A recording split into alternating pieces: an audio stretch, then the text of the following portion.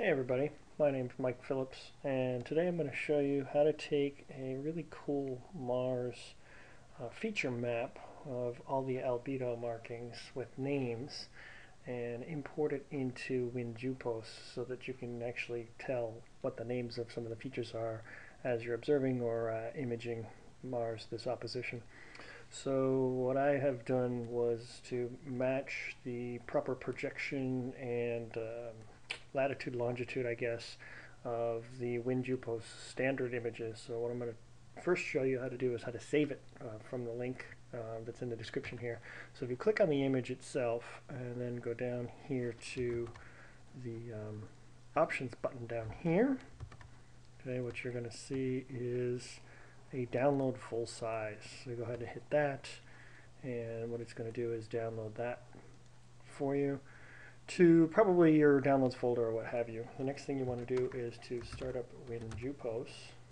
Okay, on Windows it'll be a little different than what I'm showing you here on Linux with Wine, but there's probably some basic functions that I won't remember that I've done already for this, but essentially what you want to do initially is at least go to Program, Celestial Body, and then pick Mars.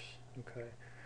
Then go to Tools and press the first one here, which is Ephemerids. And what you're going to see is an initial window, and your date and time might vary from what I have here. This is an observation that I'll show in the comparison later on. But what I think you're looking at is you may actually in fact just see this. Okay, so there's some options over here on this side, on the left hand side, that you're going to want to fool around with over here. Okay, and namely what you want to at least have is the texturing on and potentially the shading. Shading just gives it a more natural look. Now this is the Viking data, I believe. Okay, once you get it to that point here by fooling around with these options here. And then what you want to do to import the labeled picture that we saved was to go to Options, and that's the last tab up here. If you didn't find that first screen there, sorry, that was under Graphics. So there's a bunch of tabs here. So Graphics is what shows you the simulation for the date and time that you're looking at, and I can go ahead and hit real time there, and it shows you today's January 17th, 2012.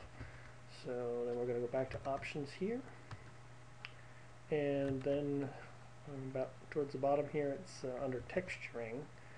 There's a little ellipsis at the end here. So you're going to browse to your downloads folder. I happen to put mine in the same subfolder, which is in Programs Files, WinJupos _textures. So you can co-locate those with File Manager. So go ahead and pick this one. I called it Mars-overlay when I imported it in.